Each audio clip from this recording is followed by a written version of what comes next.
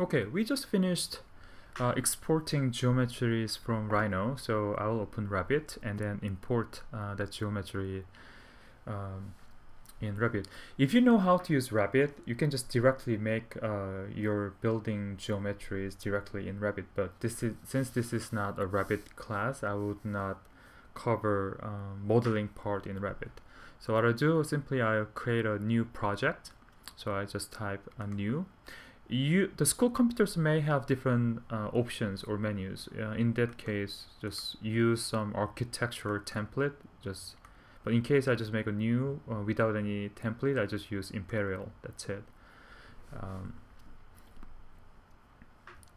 Okay, so now I just create a empty new Revit file. What you have to do is actually the geometry we made in Rhino 3D is basically simply a mess, meaning that it has no any building information, modeling information in it. So what we are going to use is I will simply using massing and site, and then I will use in place mess, and then I'll just close it, and then I called it mess. You can also say different ways, so I'll just call it probably site, and okay. Then what you have to do, you have to import the geometry.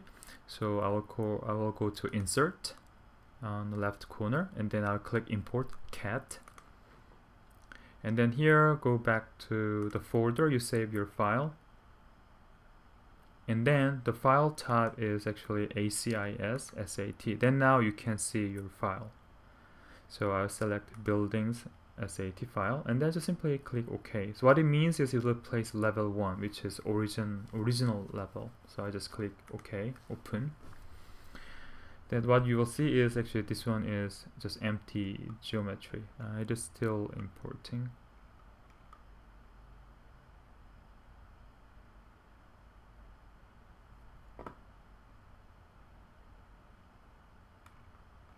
Okay, so it is imported.